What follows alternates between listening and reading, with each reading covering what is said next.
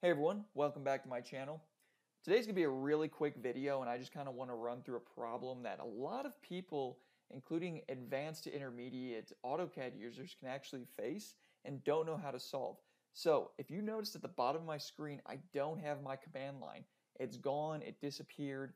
Maybe it just didn't show up when the drawing loaded. I don't know, but it's not there. So the real quick fix to this, like right away, all you have to do to get your command line back is press Control 9, CTRL 9 on the keyboard, and as you can see, it pops right back up.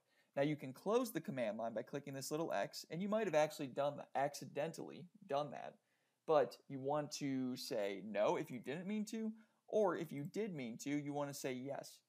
Now, if you try Control 9 and it still is not coming up, there's another way you can get it to come up.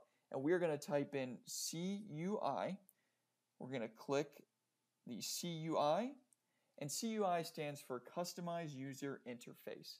When you're in this box that pops up, once you click it, we're going to come up here to Drafting and Annotation Default. We're going to click it, and then we're going to come over here to Workspace Contents, and under Palettes, we're going to press the plus, and then we're going to scroll down to Command Line.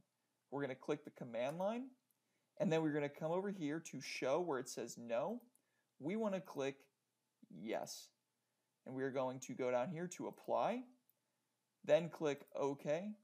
And as you can see, the command line appeared, and that was through the CUI or Customize User Interface where you change that. So again, really quick lesson. I know that this can just kind of appear out of nowhere as a problem for some people, but it's really easy to fix. Just Control 9 or go to the CUI interface. So if you liked the video, subscribe to the channel. If you thought the video was helpful, give it a thumbs up.